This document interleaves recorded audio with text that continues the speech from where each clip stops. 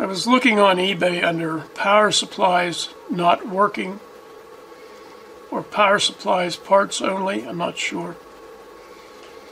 Anyway, one of the returns I got was this Mastech HY3003D. So I needed a project. I thought $50, I can get it here. It at least powers up enough for the displays to work. This is the only description that came with it.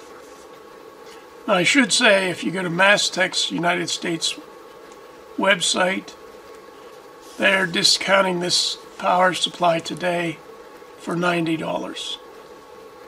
So for $90 plus shipping, you can have a new one of these. I got this from a guy called Deal Beatty, Beatty. I started to open it, but it had failed to press record. There we go.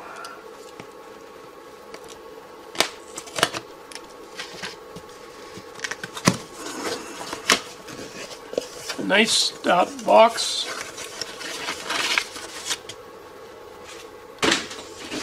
Not badly packaged.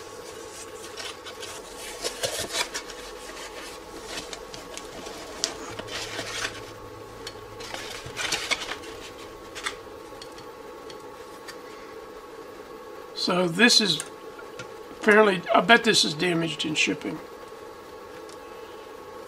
It's been pushed back inside.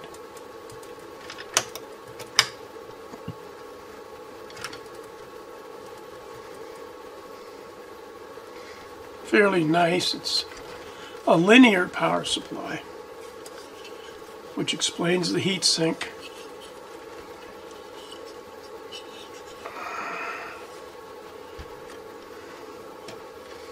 So let's get an IEC cord and see if it works. I put a cord on it, so that looks pretty good. The displays do look a little crooked, as well as this being mashed in. I have to open it up at least for that much. 7.9 volts. So the supply is rated for 30 volts, and we've got 31. Take it down to 0. Goes to 0. 15. We'll turn the current down to 0. Goes into the constant current mode. It folds this back.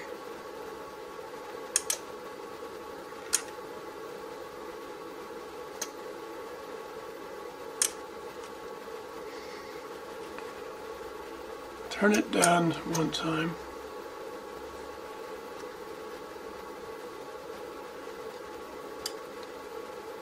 So as we turn it up, listen, see if you can hear the relays. There was a relay.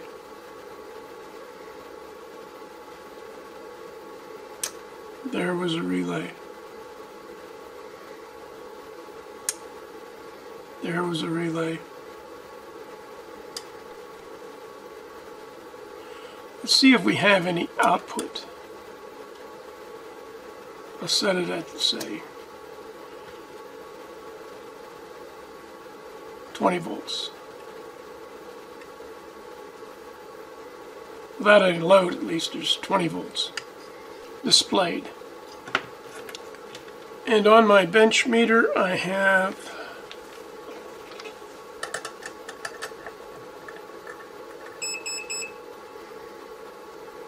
20.023 volts.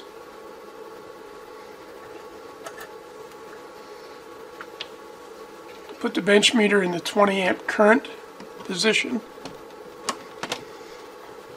and we'll see if we get any current.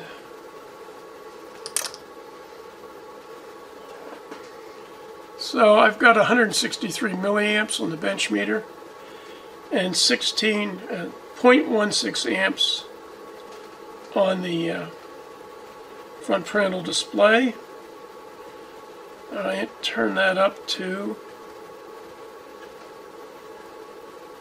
2.9, 2.92 here, and 2.9 on the bench meter. So it doesn't quite make 3 amps, but it works, more or less. Let's look inside of it, since I have to just straighten out the binding post situation. So I think these screws on the side, there's 3 on this side.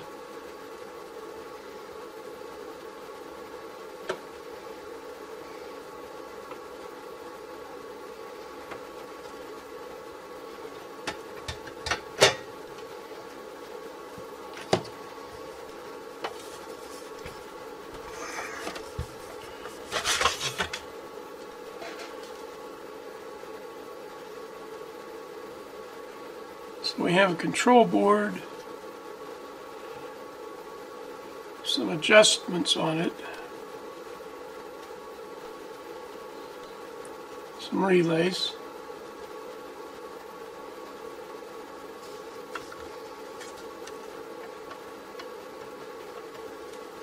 okay, and inside we have our power transformer.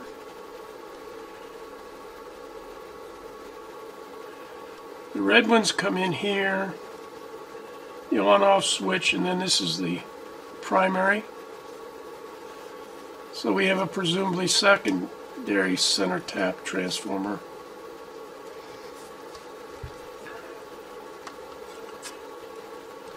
Maybe the blue wires are control, and then these are tap transformer winding. This circuit board, I'll get it in so you can see it. The front binding posts are mounted to this circuit board here. And this circuit board was mounted to the front panel with this screw here. So in shipping, probably, maybe not. This got pushed back. See, I'm pushing on the binding posts now. Got pushed back, breaking that circuit board, actually coming loose. So what I'm going to do is take the front panel off and see if I can put that back into shape. I actually think that most of the damage to the front panel was done in shipment to me. Examining the seller's picture,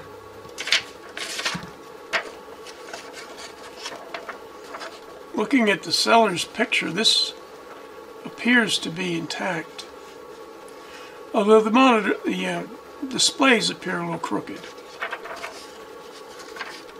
This display is snapped behind this little plastic snap here. This display is not. And I can't quite get it down to where it will snap in. And apparently the sideways and verticality, is that a word? Of these displays is some function of loosening and tightening these 2 screws. So I can't get it down there, and I don't know why, but I'm going to find out.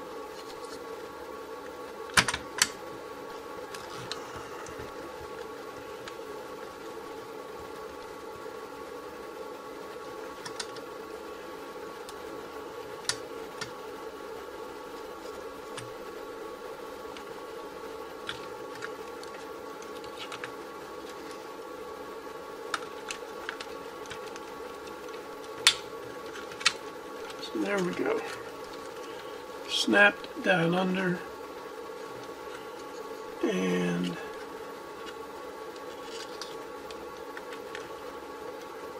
sort of make it look parallel to this side.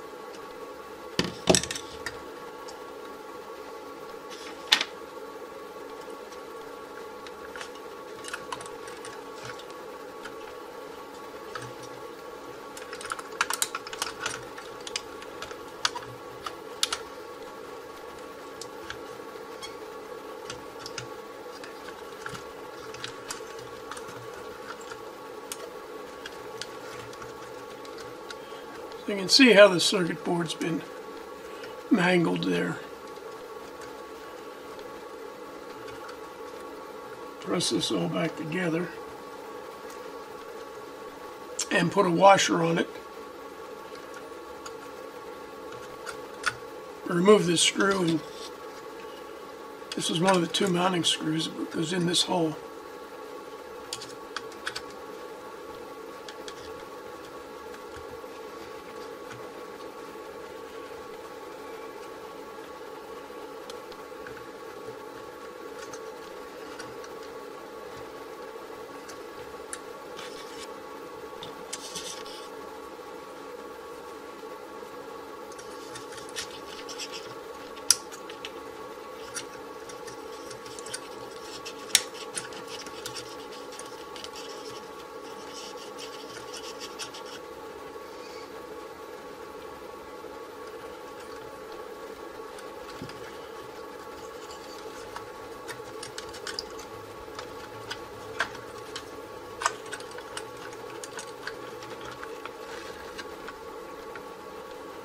Not a hell of a lot holding that in.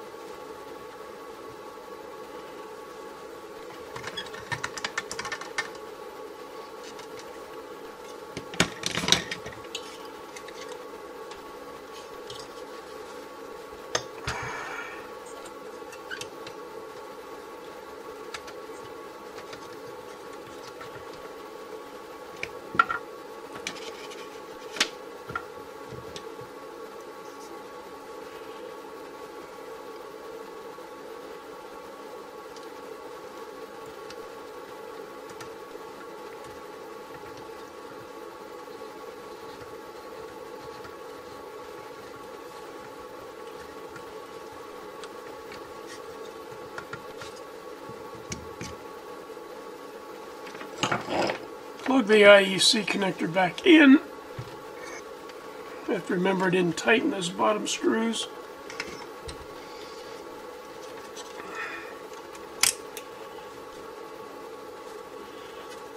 This is not quite right, but I think the PC board is bent.